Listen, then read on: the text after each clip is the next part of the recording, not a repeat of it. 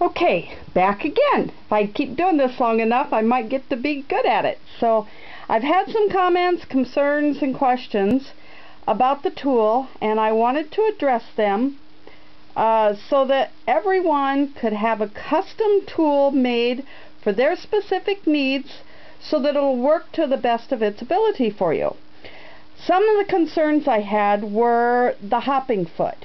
Now, my hopping foot is a 1/2 inch. Not sure if it's good enough for you to see, but my hopping foot is a 1/2 inch, and the needle falls directly in the center, so that when I'm quilting with my hopping foot on the edge of the tool like I designed it for, I get a pretty accurate 1/4 inch. Some of you have indicated that the needle of your machine doesn't necessarily fall directly in the center of your hopping foot. And those with 9/16 inch feet are concerned that the foot is bigger, you're not getting a 1/4 inch. Well, if your needle is in the center, you're only off like a 32nd of an inch, which I don't believe is going to be too much of a problem in an everyday ordinary binding. If you're show quilting and you're wanting more accuracy, that might be a problem. Otherwise, I don't think you have to be concerned.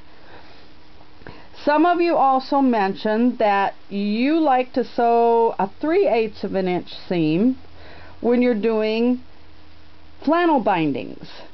And some of you also wanted an 1/8 of an inch so that you could use the ruler edge. You could use the line on the edge of your seam to be able to stitch in the ditch. Well, I have a solution, or what I believe to be a solution for you, because when talking with the company about cutting rulers, scribing was mentioned.